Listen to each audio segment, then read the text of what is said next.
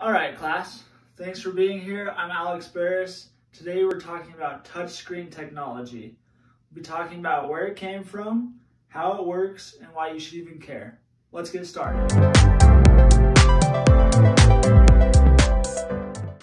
So, just a couple of weeks ago, my cousin April was riding her bike to class. But while she was riding her bike, she felt her phone vibrate. But it was like one of the last vibrations, you know? So she knew she had to answer it quick. So she hurried and pulled it out of her pocket. She was on the sidewalk. She tried to answer it, but it wasn't working through her gloves. She couldn't answer the phone. The phone call ended. She never answered it. It all comes down to her phone and her gloves. Why didn't it work? And what if she knew like what kind of touchscreen she was using? I think she would have acted a little differently.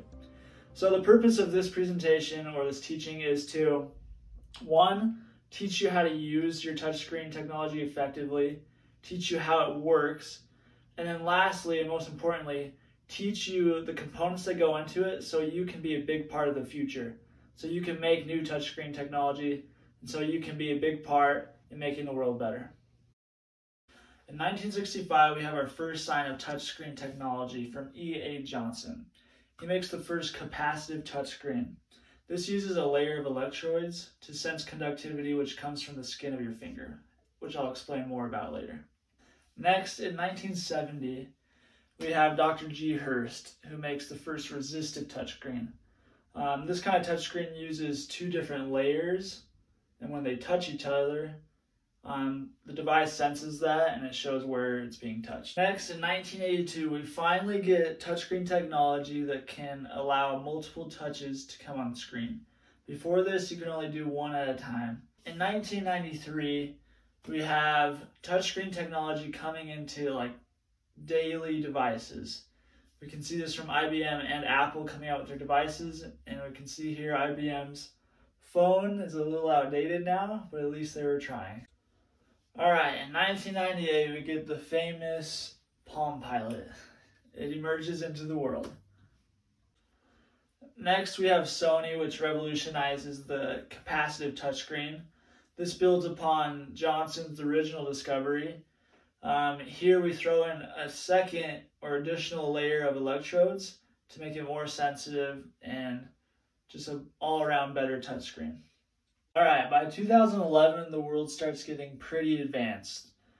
Here we see Samsung and Microsoft's SUR40. This is an interactive surface computing platform that allows one or more people to use and touch real-world objects and share digital content at the same time. Finally, we're here today. Touchscreen technology is used everywhere today, from your phones to refrigerators to almost everything. So today, technology with touchscreens is exploding. I've seen bendable touchscreens. I've seen clothing that's touchscreen. I've even seen like a spray that's supposed to make a touchscreen. It's really exploding right now. And for the future, who knows? It's really up to you and me, especially after watching this video. Maybe you'll have some ideas. You can invent something. But I'm totally sure in the future we'll have, transparent phones with touchscreens like in the movies. I'm sure, we'll obviously have better designs and better visuals through our touchscreens, as well as durability and longevity. Let's dive in to see how it really works. So touchscreen technology can basically be broken up into 5 different technologies. There's resistive, surface capacitive, projected capacitive, surface acoustic wave, and infrared. So we'll break these each down individually and see what they're made of. The first one we have is resistive. You maybe remember this one from Dr. G. Hurst, who first came up with this touchscreen technology. So resistive uses 2 different plates. You can see from this picture that there's little spacers in between these 2 plates. They kind of look like little balls. So these balls keep the plates from touching each other. And when someone's finger comes and pushes on it, it collides into the other plate in that specific area, and that's how the device knows it's being pressed. Next, we have projected and surface capacitive touchscreens. So you'll remember a capacitive touchscreen uses a layer of electrodes, and it senses the conductivity of the skin on your finger. So the primary difference between projected capacitive and surface capacitive touchscreens is the projected uses 2 layers of electrodes, whereas the surface uses a single layer of electrodes. Furthermore, only the projected capacitive touchscreens support multi-touch commands. This is the one with multiple layers of electrodes. Next, we have surface acoustic wave, or SAW, S-A-W. SAW technology uses ultrasonic waves that pass over the touchscreen panel. When the panel is touched, a portion of the wave is absorbed. The charge in the ultrasonic waves is processed by the controller to determine the position of where the touch occurred. Last, we have infrared touchscreen technology, or IR.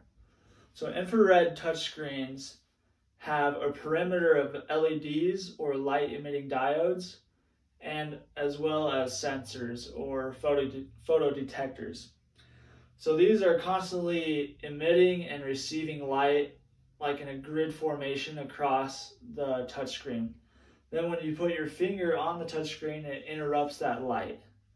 And the touchscreen is able to detect where the light is being interrupted, and it knows that's where it's being touched on the screen. All right, now let's talk about some of the benefits and disadvantages of these different touchscreen technologies. And I will say, please pay attention to this part. There will be a little quiz after, so get ready. With resistive, let's remember that's the one with the 2 plates. So this kind of touchscreen technology is going to be super durable. You can use like a glove or a pencil. It can detect almost any object because you just have to push those plates together. So this would be good in like an industrious area where people are wearing gloves or have dirty hands. They can just easily press it and push it. But some disadvantages may be it won't always be clear. It's not going to be as sensitive. You might have to push a little harder. Next, we have surface and projected capacitive touchscreens. So these are going to be pretty similar because they use that same technology of the layer of electrodes and sensing the conductivity of the skin of your finger. However, the projected is going to be a little bit better in almost every category because it's using more electrodes and more layers to sense that conductivity. So these are going to be what you find mostly in your phones, your tablets, your touchscreen laptops. This is because it has pretty good clarity, it's pretty sensitive to your touch, and it's also really durable. So that's good. But the disadvantage to this is you can't answer your phone with gloves like April tried to. Next, we have the SAW, or the surface acoustic wave. This touchscreen technology, as you can see on the chart, is very good in most of the categories, but it's not so good with sensitivity to touch. You can use other objects, but it won't always pick it up. Lastly, infrared touchscreen technology. As you can see in the chart, it's probably the best technology as far as these categories go. I would say one of the disadvantages, however, is it is using those light rays, so pretty much anything can set it off. If you drop a piece of food on your phone, it's going to activate it. Or if it's in your pocket on your phone and gets bumped around, it's going to sense that as someone's touching the touchscreen. All right, students, thank you so much for attending. I hope you learned a lot about touchscreen technology. Deborah, what did I say about your phone?